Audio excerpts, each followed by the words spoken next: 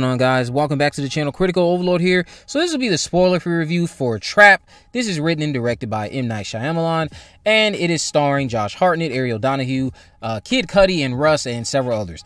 Now, I can't remember her name, but the girl who was friends with Megan Fox, well, not Megan Fox, but Lindsay Lohan in Confessions of the Teenage Drama Queen, because I love that movie, so I recognize her easily. Don't remember her name, though.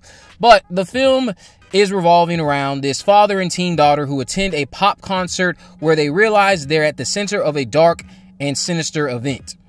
Now, I will say that Trap is my favorite M. Night Shyamalan movie since Split. Now, when I say that, I don't mean this is a masterpiece, because it's not, and I'll even give my rating out of the way and just share that I think this is a solid 7 out of 10. If nothing else, Trap highlights why M. Night is one of the greatest when it comes to telling a story through subtle visuals that challenge you as you watch, thus keeping you engaged.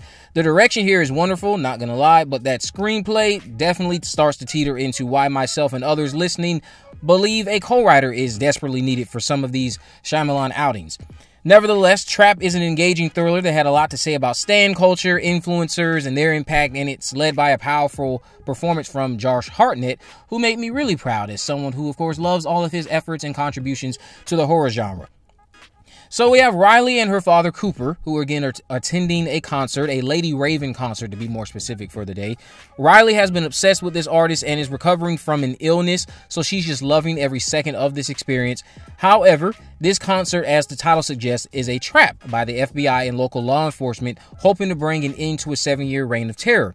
Now, when it comes to this father-daughter duo, Shyamalan does a great job getting us invested in this relationship. Riley's fandom for Lady Raven is so infectious, we just can't help but want to see her enjoy this concert. She's a little girl after all, and it's just heartwarming to see that. And then you have Cooper's passion to give his daughter a confidence boost and be a hip dad is equally just as heartwarming. So more than enough is supplied to give us a reason to invest in this father-daughter pairing and their outing for the day. Shyamalan's exploration of influencers and the impact they can have for the greater good was handled well. It's not too preachy. It gets its point across and pushes the narrative forward in a significant way. Shyamalan also dives into the scars our parents can leave, which I internally decided is a callback to Kevin Wendell Crumb in the Unbreakable trilogy. Now, throughout the story, Cooper runs into this woman who is the parent of a girl Riley goes to school with, and he comes across extremely offended at what her child did to Riley. And naturally, as a parent, yes, I get that it would be understandable, but Cooper's disdain towards her, when you see his facial expression, it just seemed far more rooted in a dark past of his own, and Shyamalan connected the dots adequately enough, I would say.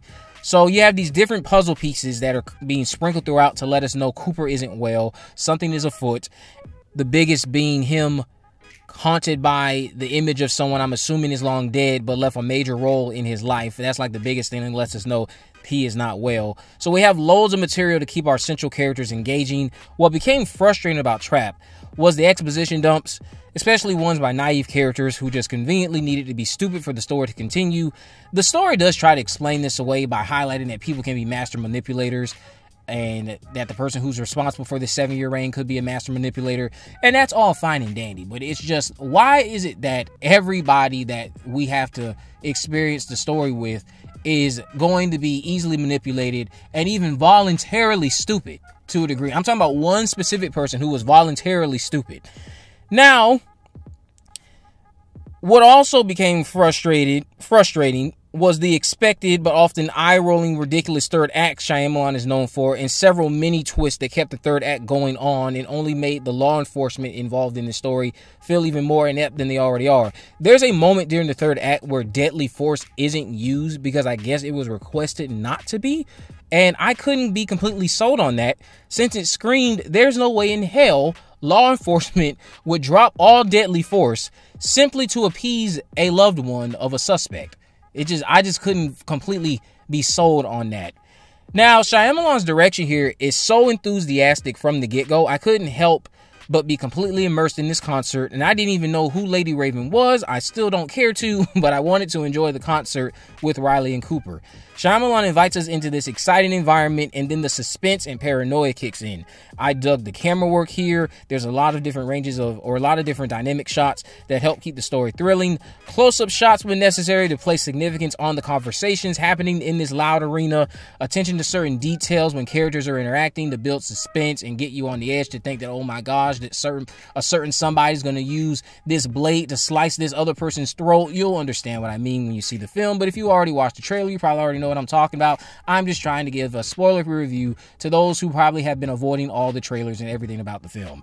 So, when it comes to Josh Hartnett, like I said, he is powerful in this role, and I do mean powerful. If Uncle Michael could see him now, he would be so proud. He excels at displaying paranoia, manipulation, nurturing father, and whatever the scene calls for at the time, he is just firing on all cylinders in this role. The chemistry between him and Donahue, who plays his daughter, is unbelievably convincing, and I was completely sold on them being a father and daughter bond, or pairing. It felt like that was legitimately his daughter. That's how great they are in their roles. I would say the visuals are quite appealing. So visually, this film is welcoming, stunning. The color palette and just the fact that it, again, really highlights the spectacle of the surroundings in which they're at for this concert. It just made you feel like you were there with them and you wanted to experience it. The costume designs, all of it. The whole entire presentation of this concert was chef's kiss. Now, when it came to the pacing, at times I was starting to feel like the third act, again, was dragging its feet and just padding on to something that could have been resolved by now.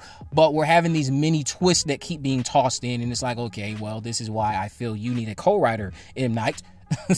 But nonetheless, at the end of the day, this was a solid thriller. It definitely does have its scary moments because of the fact that you are attached to the character that is Riley. You want nothing to happen to Riley. She's innocent in all of this. That innocence is conveyed so well through Donahue that is what makes what is transpiring scary to a degree. Because it feels like anything could possibly go wrong and it hurts Riley, who's just here trying to enjoy this concert. So even though it's not told mostly through Riley's lens, Riley is still the heart and soul of the story, I would argue. And that's what kept this terrifying at times. Even if you don't feel it's a completely scary movie, it is still a very thrilling experience that gets you on the edge. And Josh Hartnett, again, very powerful in this role, very intimidating at times, and just I was really on the edge of my seat because of what he was bringing in this role. I again would give this film a solid 7 out of 10. Let me know what you guys think about this down in the comment section below. If you haven't already, of course, make sure you go ahead and subscribe, turn on post notifications so you never miss a video. In the description, I'll have links on my social media accounts. I'm on Facebook, Twitter, and Instagram. You can message me there to let me know any movies, news, or reviews you'd like me to cover in the future. And with all that in mind, guys, I will see you in the next video.